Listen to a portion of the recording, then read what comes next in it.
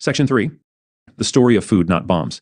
Every gun that is made, every warship launched, every rocket fired signifies, in the final sense, a theft from those who hunger and are not fed, those who are cold and are not clothed. Dwight D. Eisenhower, April 16, 1953. This is the story of food, not bombs, from my perspective. There could be at least 8 other stories about the founding of Food Not Bombs and many thousands of additional accounts, detailing the many events in our history in the 30-year story of our movement. After originally writing the book Food Not Bombs, How to Feed the Hungry and Build Community in the Third Person, I decided it would be more honest to tell this account in first person. Food Not Bombs is a decentralized, non-hierarchical movement involving thousands of people, all of whom have been touched personally by their experience with food, not bombs. Who am I to write the official history of Food Not Bombs? I can only write the history from my own perspective. The first Food Not Bombs chapter. One crisp fall evening in 1976, at Boston University, Professor Howard Zinn finished his American history class with details about the Public Service Company of New Hampshire and their plans to build a nuclear power station on a tiny marsh in the town of Seabrook. Professor Zinn was one of many New Englanders who were speaking out against the power station at town meetings, organizing marches and signing petitions, but the construction started. Local activists organized the Clamshell Alliance to mobilize the public to stop the project. I was inspired by Professor Zinn's passion and arguments against the nuclear power station, so I started to volunteer with the Clamshell Alliance in 1976. Soon marches became blockades and direct actions became occupation attempts in October 1979 through May 1980. The 8 of us who started Food Not Bombs were united by the events of May 2004, 1980. On that sunny spring day, over 4,000 activists with the Coalition for Direct Action at Seabrook made an attempt to occupy the collective that started Food Not Bombs. Therefore, this attempted occupation of Seabrook on May 24, 1980 marks the beginning of the Food Not Bombs movement. Police use water cannons to protect Seabrook Nuclear Power Station, Seabrook Nuclear Power Generating Station, with the intent of non-violently stopping construction by putting their bodies in front of the bulldozers. As affinity groups cut holes in the fence surrounding the construction site, clouds of stinging tear gas filled the air. National Guard troops rushed through the fence, beating everyone they could. Helicopters hovered above as the activists struggled to occupy the site. The next day, Boston University law student Brian Feigenbaum was arrested for assaulting a police officer, allegedly hitting him with a grappling hook. Concerned about Brian's legal problems, a core group of about 30 activists, including myself, formed to support his legal defense. Out of this effort, to raise money for Brian's legal defense, the collective set up literature tables and sold baked goods outside of Boston University and in Harvard Square, but sales were slow. An idea emerged that street theater might help. We had a poster that stated, "It will be a great day when our schools get all the money they need and the Air Force has to hold a bake sale to buy a bomber." We bought military uniforms at an Army surplus store, set the poster next to our table, and pretended to be generals trying to sell baked goods to buy a bomber. While we didn't sell many brownies and cookies, we did talk to many people about Brian's case and the risks of nuclear power. Eventually, Brian's charges were dropped for lack of evidence, and our collective had discovered a great way to organize. With Brian free, the collective decided to organize its first protest to get the message across that the financial backing of Seabrook had links to the First National Bank of Boston. Many of the same people who were on the board of the bank, which was financing the nuclear power station, were also on the board of the utility that decided to buy the nuclear station. And many also sat on the board of the construction com. Food Not Bombs table in Brattle Square, Cambridge in 1980 with Jesse Constable, Mira Brown, C.T. Lawrence Butler, and Keith McHenry. Brian Feigenbaum and Joe Swanson lead March to Draper Lab in Cambridge, Massachusetts on August 6, 1981, penny building it. To the activists, this looked like the business practices that resulted in the Great Depression.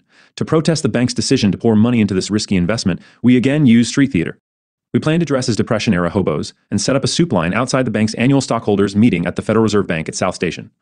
The night before, worried that we might not have enough people to have a soup line, I went to the Pine Street Inn, the largest homeless shelter downtown, to talk with the homeless about the protest and invited them for lunch. The next day, we set up a soup kitchen in the plaza outside the Federal Reserve Bank, where the board meeting was being held, and, to our surprise, over 50 homeless people joined us for lunch. Many stockholders expressed anger, and some laughed at the protesters. However, the people that lived on the streets excitedly talked with the servers. We invited the public to join us at lunch. Many people stopped, had a bite to eat, and talked with one another about the reasons for the protest. Many took the flyers and expressed support. It was an exhilarating day. While cleaning the pots and pans, my friends and I decided that distributing food could be a great way to organize for peace, the environment, and social justice. We agreed to quit our jobs, rent a house, and start using food to organize. It wasn't long before we had rented a house together at 195 Harvard Street and started a regular network of food collection and distribution sites.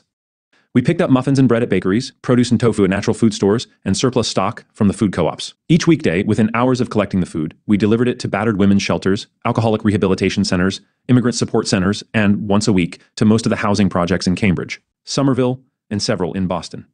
One of our deliveries was to a dilapidated housing project near our home in Cambridge.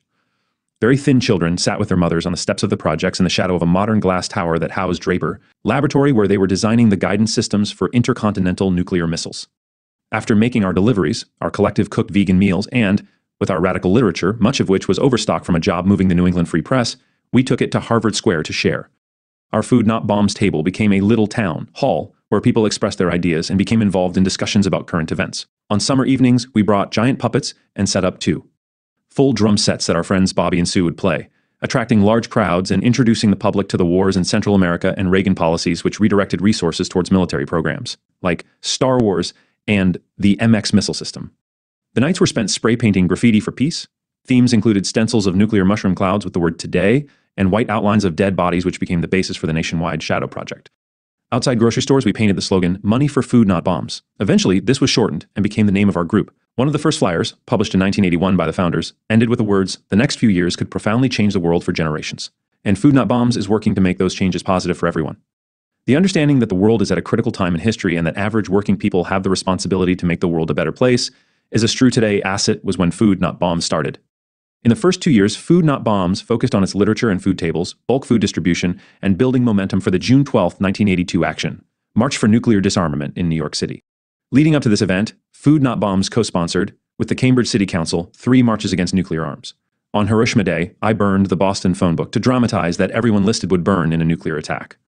In the fall of 1981, I designed the Food Not Bombs logo with a carrot and purple fist. The first banner hung above the table at a Halloween evening protest against Vice President George H.W. Bush, who was giving a speech at MIT. During this time, one of the most complex events the Food Not Bombs collective organized was the Free Concert for Nuclear Disarmament at Senat Park in Cambridge in May of 1982. There was plenty of free food for everyone, and bands representing the ethnic mixture of Cambridge performed. There was an area with activities for kids of all ages called the Land of the Younger Self. Artists, craftspeople, and local peace and justice groups had tables. It was a great success and another magical day for Food Not Bombs. Over the next several years, the Food Not Bombs collective also helped organize direct actions to end the war in El Salvador, including one where 500 people were arrested for holding a town meeting in the lobby of the Boston Federal Building. Food Not Bombs co-founder Mira Brown was with Ben Linder in Nicaragua when he was killed by US-funded Contra death squads. Our group also participated at a sit-in at the federal court against the draft, and we organized the Boston Pea Party, a protest against drug testing which was mentioned in Abby Hoffman's book, Steal This Drug Test. Another action Food Not Bombs helped organize was a protest against a weapons bazaar at the Howard Johnson 57 Hotel in downtown Boston. This was an event where US-based corporations promoted the sale of weapons to the military of other countries. This particular one featured chemical weapons that were eventually sold to Iraq and used by Saddam Hussein on the Kurds and Iranians. During the first half of the 1980s, Boston Food Not Bombs continued collecting hundreds of pounds of surplus food every day. During the week, we would distribute it to area housing projects, progressive social service agencies, battered women's shelters, and hunger relief agencies. These groups would receive this food once a week and be responsible for distributing it to their community. In the afternoons and weekends, Food Not Bombs would cook the food, making vegan meals and setting up our table in Harvard Square, and at rallies, protests, conferences, and meetings. Anywhere activists gathered, we served free food, distributed literature, and collected donations. The marketing scheme, the Pepsi Challenge, showed up one day next to the Food Not Bombs table at Brattle Square, setting up a tent and sharing flat Coke and fizzy Pepsi to blindfolded college students. A dentist donated a case of small paper cups to Food Not Bombs.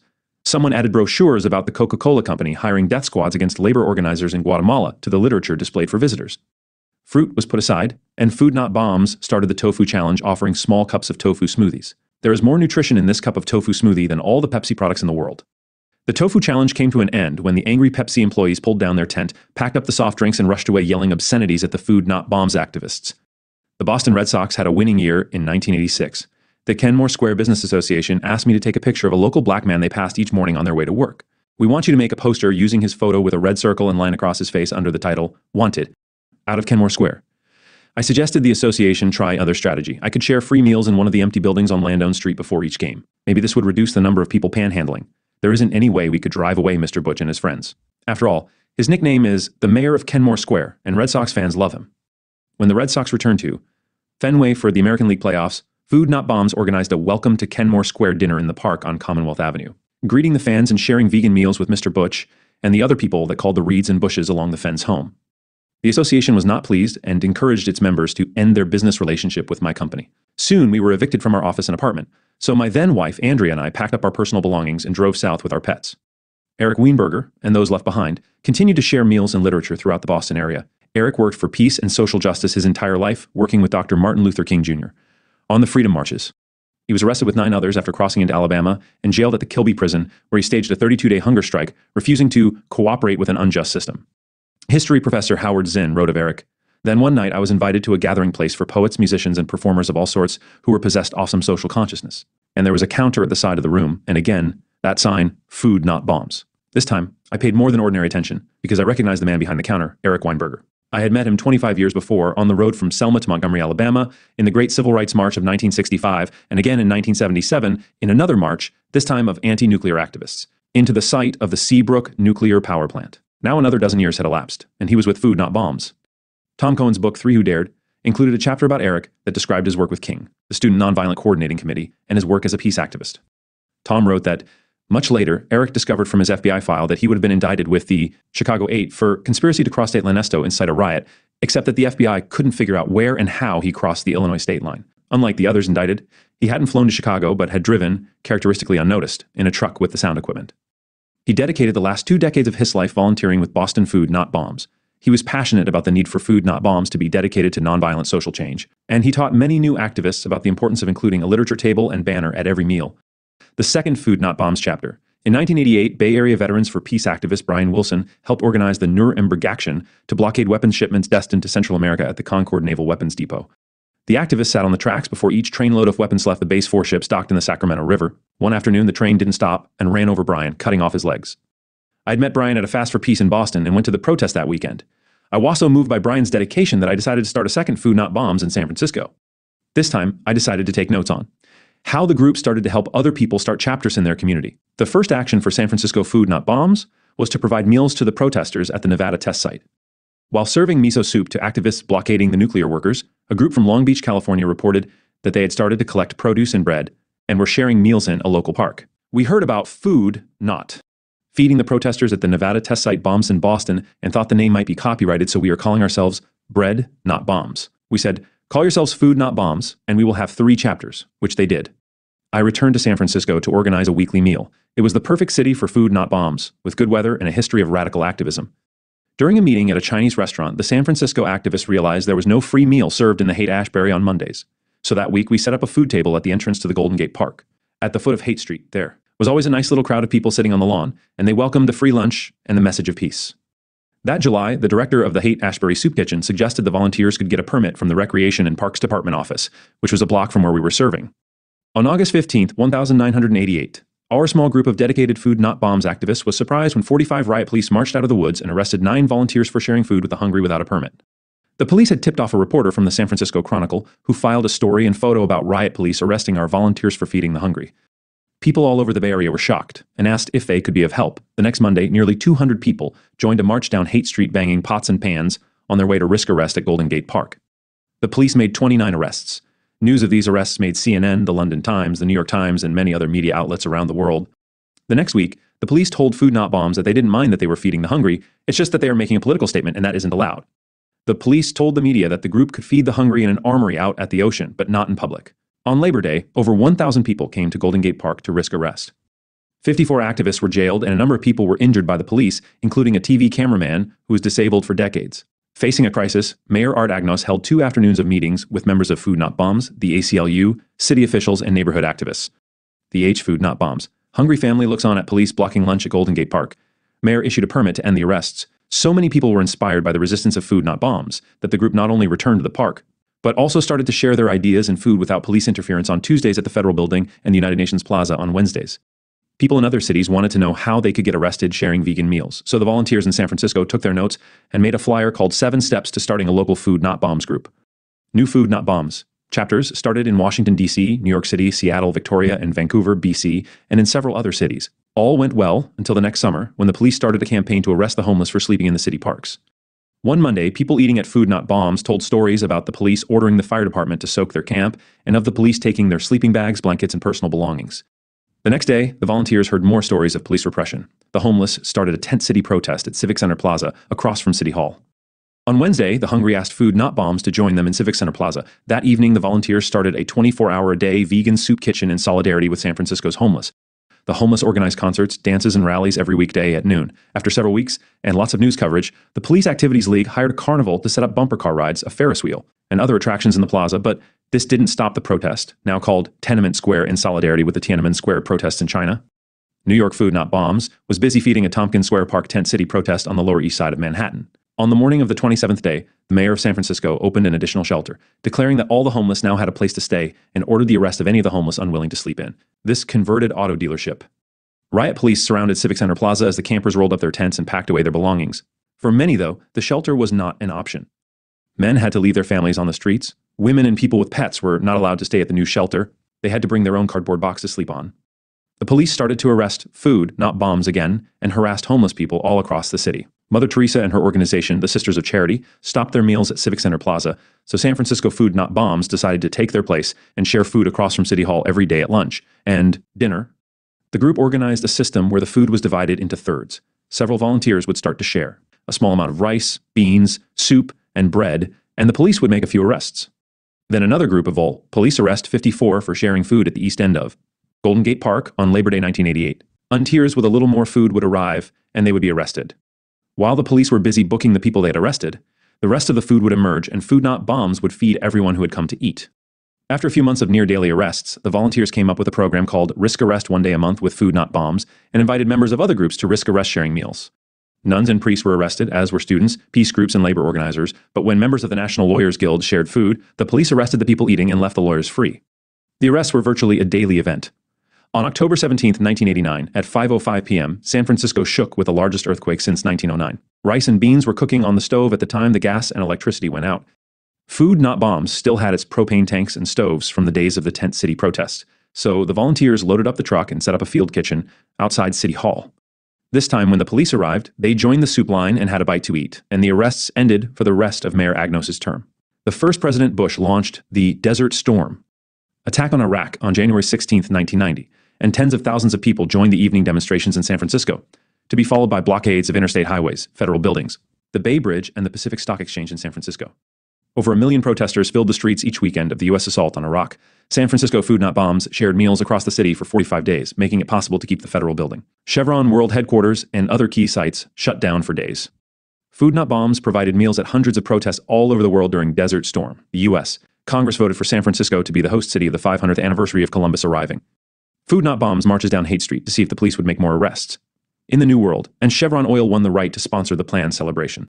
Native American activists announced they would organize a protest. Food Not Bombs called its first international gathering for October 1992. Around 75 people came to the gathering from many of the nearly 30 active groups, including several volunteers from Food Not Bombs chapters in Canada. New Society Press had asked us to write a book when they read the flyer, 7 Steps to Starting a Local Food Not Bombs Group, and the book, Food Not Bombs, How to Feed the Hungry and Build Community, was published just in time for the first gathering. The principles of Food Not Bombs were a major focus of the gathering. The activists agreed that every chapter would be autonomous, there would be no leaders, and they would use the consensus process to make decisions. They also agreed that the food would always be vegetarian and free to anyone without restriction. The third principle was a dedication to nonviolent direct action. The activists closed the gathering by agreeing to return home and help people start new chapters in neighboring cities. The next day, the Food Not Bombs volunteers cooked a huge amount of food and provided vegetarian meals to the Native American protesters, some of whom pushed Columbus back out into the San Francisco Bay. 500 years was enough. Food Not Bombs activists returned home and started organizing more meals and new chapters. Grassroots punk bands such as 15, J Church, Good Riddance, Propa, Gandhi, and MDC put information about Food Not Bombs in their lyrics and liner notes. On top of all this grassroots dissemination and organizing, the internet was just becoming popular and became a major tool for spreading the word about Food Not Bombs. Chapters started everywhere, almost like magic. Groups started in Melbourne, Australia, Prague, Czechoslovakia, Montreal, Canada, London, England, and in cities all across the United States. Not long after the Food Not Bombs 1992 gathering, there was about to be an election in San Francisco, and the man who led the arrests of Food Not Bombs, Chief of Police Frank Jordan, ran for mayor on an anti-homeless platform, claiming he would round the homeless up and put them in work camps. Once elected, Jordan started what he called the Quality of Life Enforcement Matrix Program. Attorney General Janet Reno's Justice Department donated a military plane, which the city outfitted with thermal imaging cameras so the police could see the body heat of people living in the parks. The program started in August 1993 with raids throughout the city's parks. The police ordered people to throw their shoes, sleeping bags, and blankets in trash trucks. Many were arrested for sleeping in public. San Francisco's homeless were told to leave the city. Food Not Bombs volunteers were horrified to see this abuse of police power. So they joined with the San Francisco Coalition of the Homeless and other community groups in organizing protests for the human rights of people living on the streets. Food Not Bombs volunteers rode a video camera from the ACLU to film the human rights abuses. They filmed police confiscating shoes and an officer struggling to tear a photo album from the arms of an older woman. The activists gave the footage to the local TV stations, and Oakland's Channel 2 aired some of the shots on their evening news. This angered the mayor, and In retaliation, Jordan ordered the city attorney to get a restraining order against Food Not Bombs sharing meals without a permit, and he ordered his Recreation and Parks Commission to delete the permit process. The courts agreed to issue an injunction, and the volunteers started being arrested and charged with felony conspiracy to share free food in violation of a court order. One morning, I made calls to the local media, inviting them to cover our protest for the rights of the homeless. But a staff person at the Bay City News Service explained that the management had posted notices claiming that it was illegal to take calls from Food Not Bombs because it would be aiding and abetting in a felony. An electrical engineer, Stephen Dunifer, was starting to teach classes on building low-power FM radio transmitters. Food Not Bombs volunteers joined Stephen in making transmitters. For Free Radio Berkeley and San Francisco Liberation Radio, unlicensed, low-power, or pirate radio stations. The free radio stations reported on government efforts to make it illegal to be homeless, and police violence against Food Not Bombs volunteers. The Federal Communications Commission tried to shut down the stations, but this only encouraged more people to start their own stations. At one point, there were over 350 unlicensed, low-power FM radio stations in the United States, many started by Food Not Bombs activists. Food Not Bombs was still getting arrested almost every day and decided to add another project to its Risk Arrest One Day a Month campaign. We talked with the San Francisco Tenants Union and proposed to occupy an empty hotel across from Glide Memorial Church on Thanksgiving. The mayor's friend had evicted nearly 200 low-income people to turn his building into an expensive tourist hotel. As the mayor arrived for his televised turkey cutting at Glide Soup Kitchen, activists dropped banners saying "Homes Not Jails," declaring housing as a human right. That same evening, several homeless families moved into an abandoned Office A block from Glide. After the success of this first action, activists started to ride around the city writing down the addresses of empty buildings and looking up the properties at City Hall. If the properties were in litigation by banks fighting over the ownership, the volunteers would break open the building and put their own locks on them. Volunteers would ask people eating dinner with Food Not Bombs if they would like a place to live. The activists would invite the homeless to meet them at 9 the next morning at the address of an empty building. The activists would arrive with a key, tools, and cleaning supplies, unlock the door, and invite the homeless families to move in. Neighbors were often happy to see the empty building occupied, not realizing that the Homes Not Jails volunteers were not really the owners. According to the book No Trespassing, Homes Not Jails had keys to over 400 houses and housed people in nearly 100 of those buildings. Homes Not Jails also organized a campaign to house homeless veterans by occupying abandoned housing in the Presidio, a former Army base near the Golden Gate Bridge. The day the North American Free Trade Agreement went into effect, January 1, 1994, several Bay Area microradio stations received an email from the Zapatistas about an uprising in Mexico. That evening, San Francisco Liberation Radio broadcasted the Zapatistas communique from the top of Twin Peaks, while Free Radio Berkeley read the manifesto from the Oakland Hills. The next day, Food Not Bombs volunteers held a Viva! Food Not Bombs banner hangs from balcony of the mayor's office in San Francisco, California. Zapatista, no NAFTA sign, as they shared their daily lunch. The mayor's film commissioner stumbled out of City Hall and started yelling at the people serving food. He took out a cell phone and called a tow truck to take away the Food Not Bombs truck.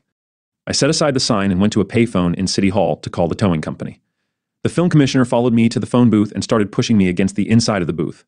Unable to finish the call, I went upstairs to another phone booth and made arrangements to retrieve the truck.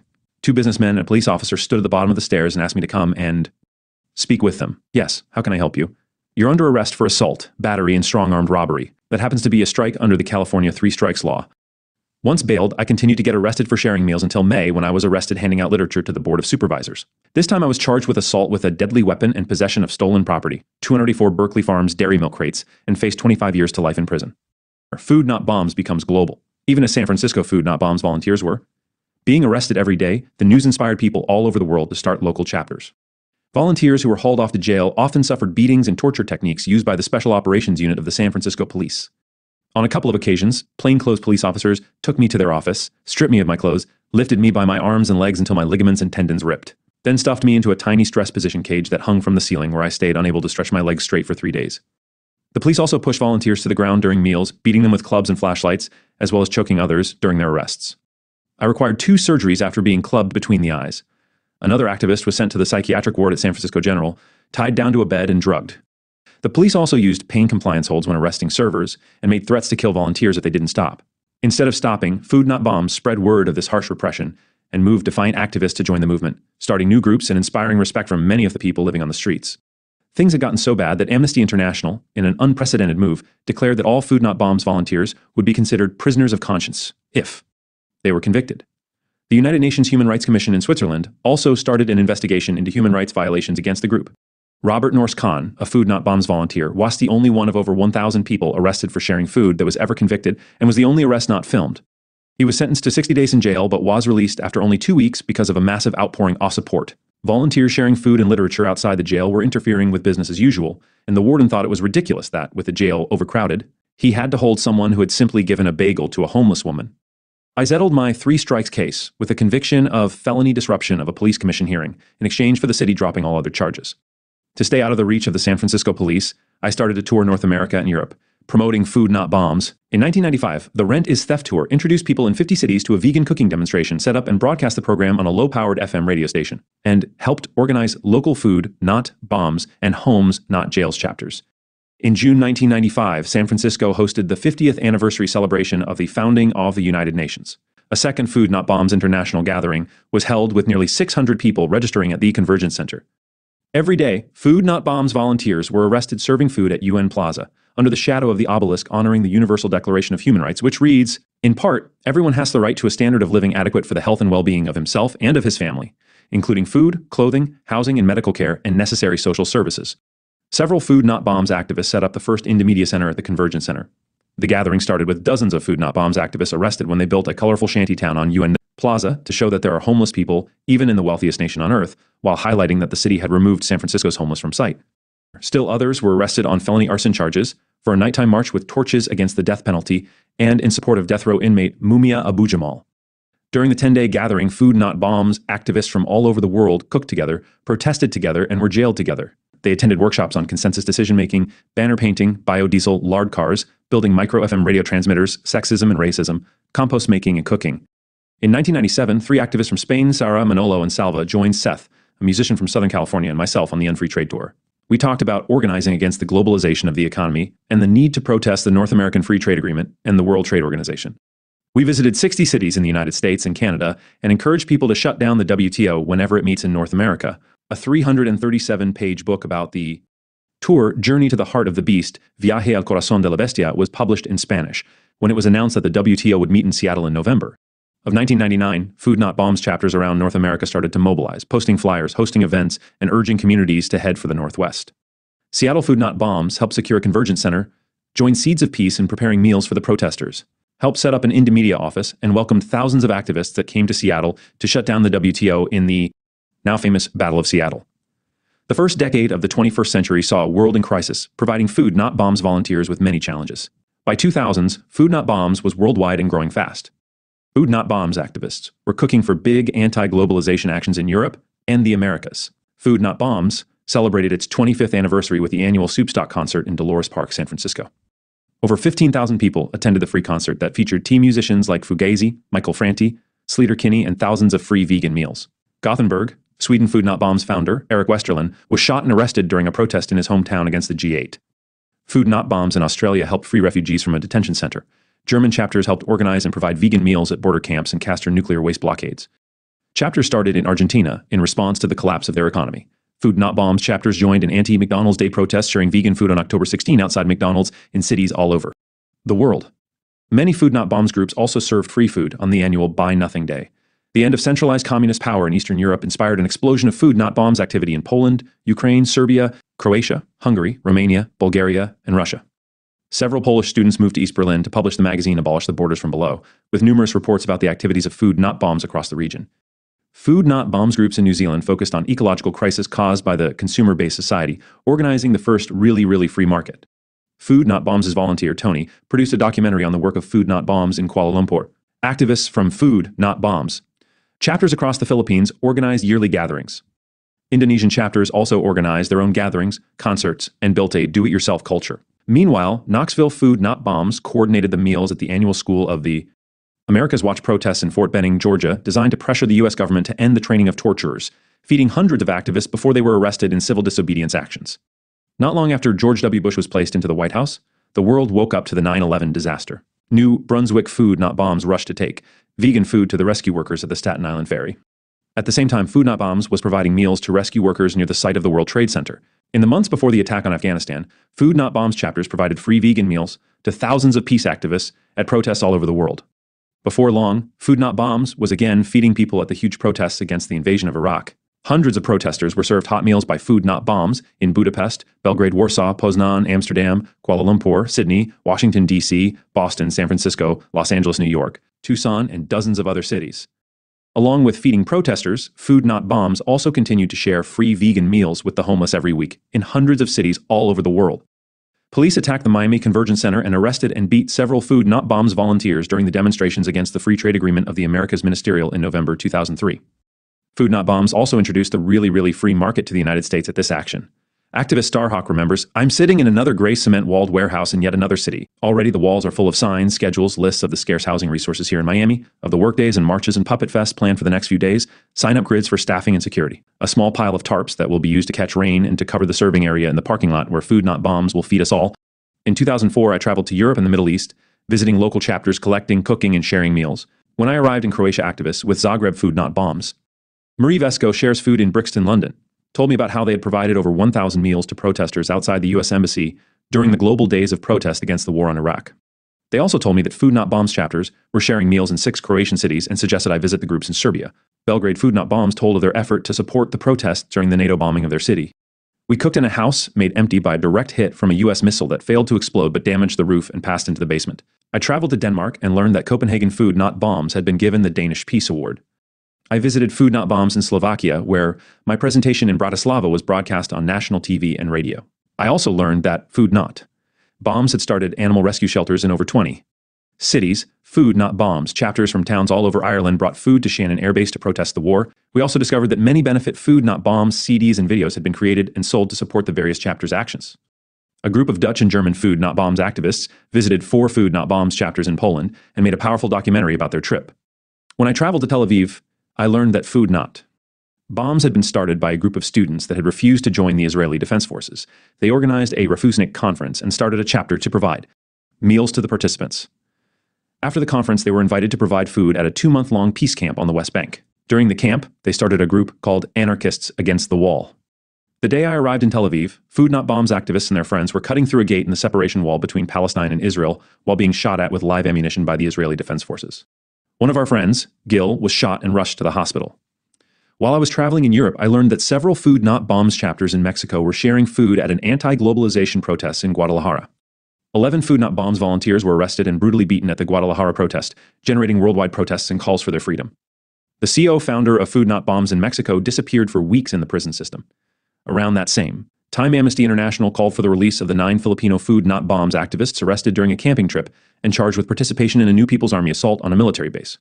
Richmond, Virginia Food Not Bombs called for an international gathering during the Republican National Convention in New York City. They worked with the volunteers that cooked each week at ABC No Rio to organize the logistics. The FBI visited Food Not Bombs activists in Denver, Colorado and Lawrence, Kansas, and infiltrated Richmond and New York Food Not Bombs, instigating an argument against the gathering, causing the workshops and other activities to be canceled at the last minute. Still, Food Not Bombs activists arrived to cook at St. Mark's Church and provided hundreds of meals to the protesters. An FBI memo claimed that Food Not Bombs had 24 slingshots that could be used as wrist rocket against the police. The slingshots were copies of a paper called Slingshot, published in Berkeley, California. The ABC News program 2020 has quoted the FBI saying that a prominent Food Not Bombs volunteer had come to destroy the city. Several of us spent 3 or 4 days jailed in the tombs after being arrested near Madison Square Garden. When the leader of Ukraine, Viktor Yanukovych, refused to accept the vote for his removal on November 21, 2004, Food Not Bombs joined the protest. Food Not Bombs volunteers set up a field kitchen outside the Parliament building in Kiev. The Orange Revolution occupation forced a new runoff, giving Yanukovych's rival the victory, ending the protest with Viktor Yushchenko inauguration on January 23, 2005. In June 2005, in the days before the protest against genetically engineered organisms called Biodemocracy 2005, Reclaim the Commons. Food Not Bombs activists met in Philadelphia to talk about the future of the movement, but the meeting was disrupted by a number of infiltrators, including a woman named Anna, who was recruited by the FBI because of a college paper she wrote for a community college course against those protesting. Breathe Res Timur playing with his band Sandinista, neo-Nazis set off a time bomb before a meal in Russia. The volunteers were late, so no one was hurt. The World Trade Organization in Seattle. Anna posed as a medic at the violently repressed protest against the Free Trade Agreement of the Americas Ministerial in Miami, argued against the New York gathering, and became friends with Philadelphia Food Not Bombs volunteer Eric McDavid, who was sentenced to 19 years in prison after the FBI gave Anna a wired car and house, plans on how to build a bomb, and blasting caps. Anna argued that Eric and his friends, Ren and Zachary, weren't really serious about saving the Earth if they weren't willing to bomb a dam on the Sacramento River. When the FBI realized they would never go through with Anna's plans, they raided the house on January 13, 2006. The 3 Food Not Bombs activists were arrested and charged with the plot. According to journalist Jennifer Van Bergen, the affidavit, which was written by FBI Special Agent Nassin Walker, shows that the agency has identified the Earth Liberation Front ELF as a recognized eco-terrorist group, which Walker states has been involved in over $200 million worth of damage since 1997. The activist volunteered with Food Not Bombs, not with a group the FBI calls the ELF. The FBI claims that Anna has provided information that has been utilized in at least 12 separate anarchist cases and that her information has proved accurate and reliable. President George W. Bush started a 6-week vacation at his ranch in Crawford, Texas in the summer of 2005 as Americans and Iraqis died in the hot Mesopotamian sun. Cindy Sheehan's son, Casey, had been killed in Iraq on April 4, 2004, and she went to Texas to ask Bush for what noble cause had her son given his life. She set up a tent outside Bush's ranch and started the protest Camp Casey. A week into her vigil, she called the Food Not Bombs office in Tucson seeking support. Food Not Bombs arrived a week later, setting up a kitchen across from Cindy's tent, while providing 3 meals a day to thousands of protesters. Food Not Bombs volunteers learned about a huge hurricane spinning across the Gulf of Mexico. The cooks met with the Veterans for Peace activists and decided to mobilize volunteers to help with the relief effort after the hurricane passed. I posted a webpage that evening asking all chapters to collect food and supplies to take to the survivors of Hurricane Katrina. Food Not Bombs chapters started to call in with offers of volunteers, busloads of food and supplies. We got reports of fundraising concerts and garages full of dry goods and clothes. A few days after New Orleans was flooded, the volunteers from Hartford Food Not Bombs arrived in their bus and set up the first kitchen. Thousands of volunteers organized food drives, gathered volunteers, and drove to the Gulf region to help. Rainbow family buses and volunteers with Veterans for Peace joined the relief effort. Colleges donated the use of their vans and gave class credit to their students to volunteer with Food Not Bombs. Buddhist temples filled Food Not Bombs trucks with their emergency food. The Tucson Food Not Bombs office was flooded with calls for help after one survivor told CNN, "Where is the Red Cross? Where is FEMA? What we need is food, not bombs." New Orleans city councilors emailed Food Not Bombs for help. The state emergency management agencies called Food Not Bombs frantic for updates. Reporters, rescue workers, police, and federal emergency management employees joined the survivors for breakfast, lunch, and dinner at the Food Not Bombs. Tucson bus shares food with truck drivers. Food Not Bombs kitchen at Common Grounds in New Orleans. Kitchen in New Orleans. Volunteers provided food to survivors in nearly 20 communities. The American Red Cross gave our office phone number to anyone needing food. Houston Food Not Bombs provided food outside the Red Cross Center in Thistrodome and Convention Center. They helped Indomedia set up a low-powered FM station in the Astrodome, making it possible for families to reach one another. Criticism from the survivors broadcast through the Relief Center caused concern for the American Red Cross, who responded by shutting the station down. 8 months after Katrina, filmmaker and Food Not Bombs volunteer Helen Hill answered a loud knock on the door of her New Orleans home. An unidentified man opened fire on her and her husband Paul. She died of her wounds, leaving Paul a widow. Food Not Bombs visits farm in Nigeria. Food Not Bombs activists shared free vegan meals every week for several years in St. Petersburg, Russia, attracting a regular crowd. One afternoon in November 2005, a group of young neo-Nazis attacked the servers as they were finishing lunch.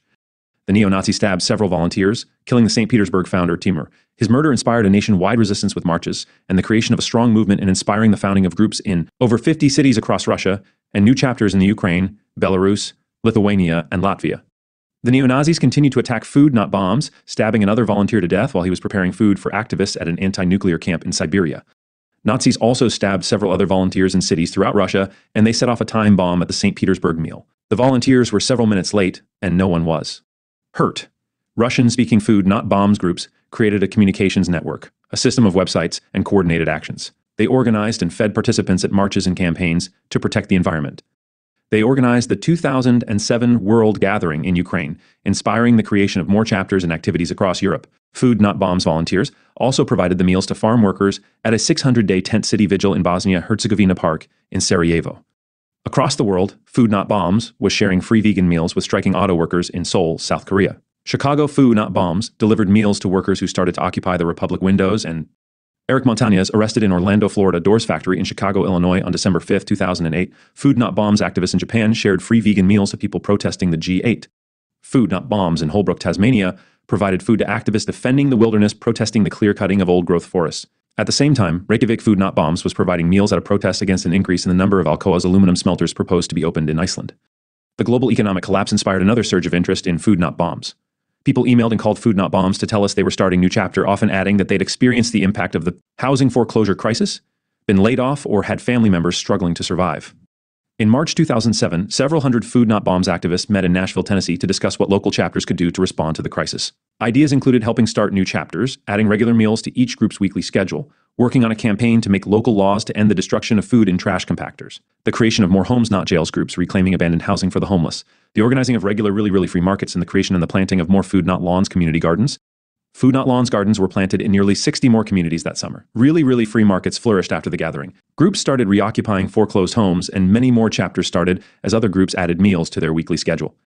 In April 2007, food prices increased so much that the United Nations announced that over 800,000 additional people were struggling to eat. Even wealthy countries, such as Iceland, felt the crunch. After Reykjavik, Food Not Bombs provided meals to climate change protesters outside an Alcoa smelter, they found the numbers of people coming to their weekly meals increasing. Food Not Bombs had been sharing every week to a mystified public in central Reykjavik, who told our volunteers that they could not understand why we would give away free meals when everyone was economically secure. That was until the Icelandic economy collapsed and hundreds started to lose their jobs. Soon, angry community members came to the weekly meal to eat and expressed their outrage at the failed system. The literature provided by Food Not Bombs encouraged discussion about the government's policies and helped inspire a weekly protest after the meal. Before long, government leaders were resigning, and the people of Iceland started a process of writing a new constitution. Food Not Bombs activists organized concerts and gatherings to celebrate the 30th anniversary of Food Not Bombs in a number of cities. I participated in a 4-day gathering that ended with a concert in Monterrey, Mexico. Volunteers made a proposal that we organize a better system of intergroup communication and cooperation. 2 weeks later, on May 24, 2010, I traveled to the Boston Commons where hundreds of people listened to music and attended workshops. A memorial to Boston Food Not Bombs. Food Not Bombs shares a meal in Romania. Buenos Aires Food Not Bombs shares food with their community in Argentina. Activist Eric Weinberger was set up on the Commons near where he had shared meals for over 20 years. His ashes were poured on the site. Ballad of Lake Eola, and people all over the world organized protests, petitions, and other actions to support an end to the arrests. Many other cities in the southeastern United States were interested in the Orlando case, wanting to implement similar laws restricting the sharing of food with the hungry. After Orlando made 24 arrests in June 2011, the other cities seemed to back off. The struggle for the right to share food continued in Florida. Orlando Food Not Bombs volunteer Eric Montañez was arrested on April 4, 2007 during dinner at Lake Eola Park, charged with violating a new large group feeding law. The law required that people and groups wanting to share meals to groups larger than 25 would have to request a permit and would be limited to sharing meals only twice a year per park. Orlando Food Not Bombs had been sharing meals twice a week at the Lake Eola picnic area for many years. I believe there are several reasons why this movement is still so strong after 30 years. Food Not Bombs has no leaders or directors, and each chapter is autonomous, making decisions involving everyone in the group, using the process of consensus. The authorities have not been able to discredit the movement by directing its attention on a charismatic leader or take it over by placing their own people into positions of leadership. Because Food Not Bombs is a task-based movement, volunteers find the work rewarding. It is very empowering to collect, prepare, and share free food, all on your own, and to do it with little money and few resources. Sharing food is powerful and magical. The fact that we are seeking to change society rather than participate in maintaining a system that requires charity encourages more passion and dedication. Additionally, when average people realize they have the power to make a difference, it can change their lives. Eric won a jury trial, and the group took the city to federal court where a district judge ruled the law violated the group's First Amendment rights to free speech and assembly. The city hired a private law firm for $150,000 to appeal the district court ruling. The city won their appeal to the 11th Circuit Court of Appeals on April 12, 2011, writing that the restrictions did not violate the U.S. Constitution. The city started making arrests again that June, jailing 24 volunteers. The arrests made news all over the world as a cyber activist with anonymous shutdown websites in protest. David Rovics wrote, "This is the foundation of social change and the authorities know it. In fact, several San Francisco Police Department memos expressed concern that if they were not able to stop Food Not Bombs, the public might come to believe that they could solve their own social problems and start to ignore the policies of government and corporate leaders. The self-empowerment of tens of thousands of people may be Food Not Bombs' greatest achievement. Every chapter is independent and shares the unifying principles of Food Not Bombs, a commitment to nonviolent action, sharing free vegan food with anyone without restriction, and making decisions by participatory democracy or consensus. These ideals play an important role in the success of this movement. Food Not Bombs volunteers know they are expected to participate in the decision-making process of their chapter. A manager, director, or president is not going to tell them what to do. This leads to a strong sense of responsibility for the actions of the group and pride in what they accomplish. These lessons are often spread to other kinds of community organizing efforts. Many affinity groups addressing basic human needs and social injustice have used Food Not Bombs as a model for their organizing. People often note that the process used by Occupy Wall Street is similar to the model used by Food Not Bombs. That may be because many of the people participating in the occupations were also active with Food Not Bombs, or had been, involved with their local chapter at some point in their past. The chaos of our economic and political system is inspiring many people to volunteer with their local Food Not Bombs group. Volunteers often have a close relationship with many people in the community and are trusted. We show up with our food and literature every week. Local groceries know we are reliable and will do our best to pick up their discarded food. When the occupation started, local participants knew their local Food Not Bombs group would help. This trust, reliability, and persistence are essential to our ability to build support for social change. Our local Food Not Bombs groups are generating the spirit and vision. Food Not Bombs meal in Ponti, Indonesia needed to create a new world that can flourish while seeking solutions to the crisis of climate change, economic failure, and a corporate-dominated political system. Just by participating once a week, recovering food from your local bakery, or taking responsibility to set out the literature at the weekly meal, you can have a huge impact. The transformation you will experience can change your life and the lives of those touched by the activities of your Food Not Bombs group. This simple movement, started by 8 students in 1980 with a vision and no money or leaders, is gently inspiring a change in society based on peace and participatory democracy, guaranteeing the rights of everyone and respect for the earth and all its beings. Food Not Bombs volunteers are eager to support the transformation of our society and work to build a world free from domination, coercion, and violence. We are demonstrating that food is a right, not a privilege, and that scarcity is a violent myth causing much unnecessary pain and suffering. Our banner proudly announces that our world needs food, not bombs. Elders talk with Food Not Bombs in Lagos, sharing vegan meals on the Seattle waterfront. The next 30 years of Food Not Bombs. The work of Food Not Bombs is needed now more than at any time in our 30-year history. Our steady persistence, providing both tangible solutions and clear critique of the issues, provides Food Not Bombs with the real possibility of fostering positive change over the next 30 years. The trust we have built with our communities by showing up, sharing food, and standing by our principles, even in the face of violent repression, provides us with an opportunity to provide a positive influence. The global economic, environmental, and political crises are inspiring people to seek change. Nearly 1 billion people go hungry each day as access to seeds and agriculture is controlled by fewer and fewer transnational corporations. As the cost of food increases, forcing low-income people to spend ever larger percentage of their wages to feed their families. Governments, corporations, religious leaders, and gangs are relying on the use of violence to enforce these policies of resource scarcity. Total military spending in the United States continues to take over 50 cents of every tax dollar paid by individuals. Military spending by the U.S. is equal to half of all spending in preparation for war, resources that could be used by these countries to reduce hunger and poverty. Military spending is not only draining resources, but represents the many damaging policies that rob our communities of vital programs such as education and healthcare. While your county may not be the world's leading arms merchant, policymakers are often making decisions that are not in the best interest of everyone who will be affected. Building a strong Food Not Bombs movement is one effective way to help all groups that are organizing against corporate domination. It is also a good way to reach people that would not otherwise know about actions like the occupations or efforts to end hunger, poverty, and war. We are out in the public square, talking to people that are often strangers to the many issues we are organizing around. Food Not Bombs is active in over 1,000 cities around the world and often the most visible project accessible to the mainstream. There are a number of areas we could work towards. One is to increase our visibility by making sure we always have banners and literature at every meal. Food Not Bombs chapters might consider if they are sharing their meals at the best location or could adjust the time or day of their meals to reach the most people. We could also establish a more reliable system of intergroup communication and coordination among chapters in a region, state, or country. Another improvement to make our communication more effective is to add an agenda item where all emails, phone calls, and other communications with your group are discussed. Food Not Bombs groups are often invited to support strikes, occupations, and other actions, but we can also initiate protests and invite others to support our actions. The next 30 years of Food Not Bombs could be critical. Each chapter could increase its ability to make decisions using consensus, and stronger, more effective systems of inter-chapter communication and coordination could provide the foundation for the transformation of our society. When I wrote the first draft of this book in 2009, I included this vision of what Food Not Bombs could do in the future. Imagine if Food Not Bombs organized tent city protests outside city halls in all 1,000 communities. A couple of years after I wrote that we might want to dream big and help organize occupations, Food Not Bombs was already realizing that goal. On September 17, 2011, hundreds of people arrived at Wall Street in New York City responding to Adbuster magazine's call to Occupy. In preparation for the occupation, Food Not Bombs volunteers participated in the General Assemblies. Those participating agreed to make decisions using consensus, decided to have no leaders, and adopted the principles of nonviolence. Even after the first wave of evictions in 2011, I still believe the strategy that long-term occupations of public space is sound, and I encourage people to consider adjustments to minimize the authorities' ability to covertly disrupt this powerful method of nonviolent direct action. I went on to suggest that we plant food, not lawns, organic gardens in the grass at each tent city protest, with a message that all the vacant lots be used to grow organic food for the community could inspire a revolution in food. As it turned out, I was also getting ahead of myself. Food, not lawns, gardens were cultivated at Occupy Miami and other more tempered occupations.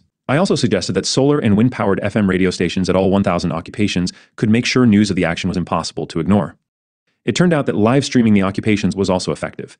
Food Not Bombs could help organize other coordinated actions to inspire communities to adopt programs like those described in the Transition Town Handbook, and the programs like Democracy Schools started by the Community Environmental Legal Defense Fund. That too happened as the occupations continued to evolve. While I noted that many of the principles practiced by Food Not Bombs were adopted by the people that occupied the squares of the Arab world, bringing an end to one dictator after another, I didn't realize events would change so quickly. Many of the principles practiced by Food Not Bombs were also adopted by Occupy Wall Street. General Assemblies used a form of the consensus process, were dedicated to taking nonviolent direct action, and made their food available to everyone. Just like Food Not Bombs, the occupation has no leaders or headquarters. The occupations reclaim public space and seek to make fundamental changes in the economic and political system. The exploitation by the unelected wealthy at a time when food prices were causing hunger was more than people could take. To regain our dignity, millions of us started to occupy the streets and public squares, challenging the political and economic power of repressive governments all over the world. The occupations of 2011 could be the initial step in the journey towards a post-capitalist society based on compassion and mutual aid. Food Not Bombs can provide food and logistical support for a number of trends growing out of the occupations. At times, the community might be facing a state or province-wide policy that could be harmful, and all the Food Not Bombs groups in that area could coordinate a regional campaign using our ability to provide food and other logistics. Just as we saw in 2011, Food Not Bombs might find itself feeding protests all over the globe. Instead of acting as a charity, we are feeding the movement to end the policies that cause poverty and hunger. At the same time, people who wouldn't eat otherwise can enjoy a healthy meal made with love. Most Food Not Bombs groups have deep roots in their local community and are respected by people with diverse backgrounds, providing a unique set of possibilities that many other organizations can only hope to have. This provides Food Not Bombs with the possibility of organizing towards a compassionate future, both locally and globally at the same time. With all the urgent crises facing our communities, we would be irresponsible if we didn't take advantage of these strengths and work to build a more reliable system of intergroup communications and develop a more effective means to coordinate our activities among groups so we can organize regional and global actions. Now that we know that the occupations can have a powerful impact, we can build on that and take nonviolent direct action to even more powerful levels.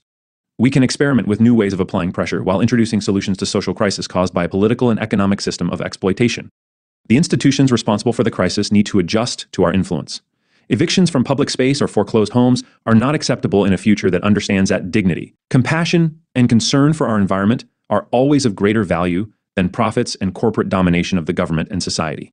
The next 30 years could be crucial to building a free and sustainable future. You are encouraged to help us make the changes we need. D. Preparing okra for the Food Not Bombs dinner in Orlando, Florida.